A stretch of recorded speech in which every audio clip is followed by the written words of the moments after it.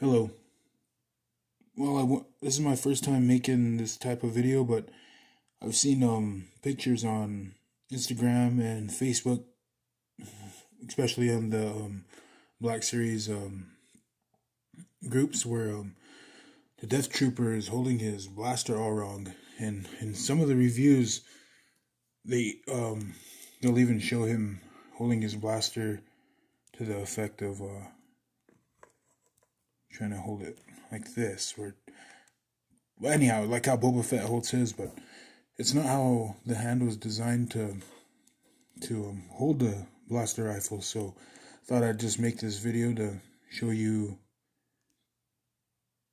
how it's designed to hold the blaster rifle.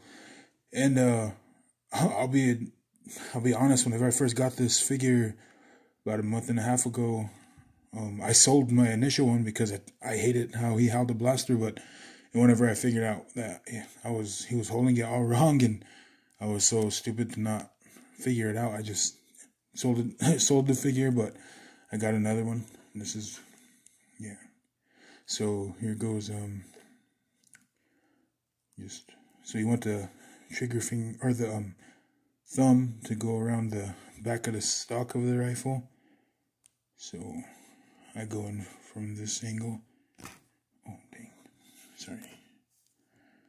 Going from this angle here. And voila. Just like that. And yeah. I can't believe I didn't figure that out on my own, but yep. That's how the Death Watch 6-inch Black Series should hold his rifle. Blaster rifle. So yeah. Do it one more time. Just for the heck of it. There you go.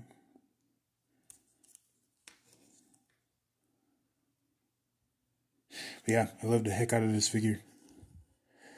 The Boba Fett Deluxe, released like 2 years ago, is still my favorite, but I don't know, this figure is pretty dang close. So yeah, there you go.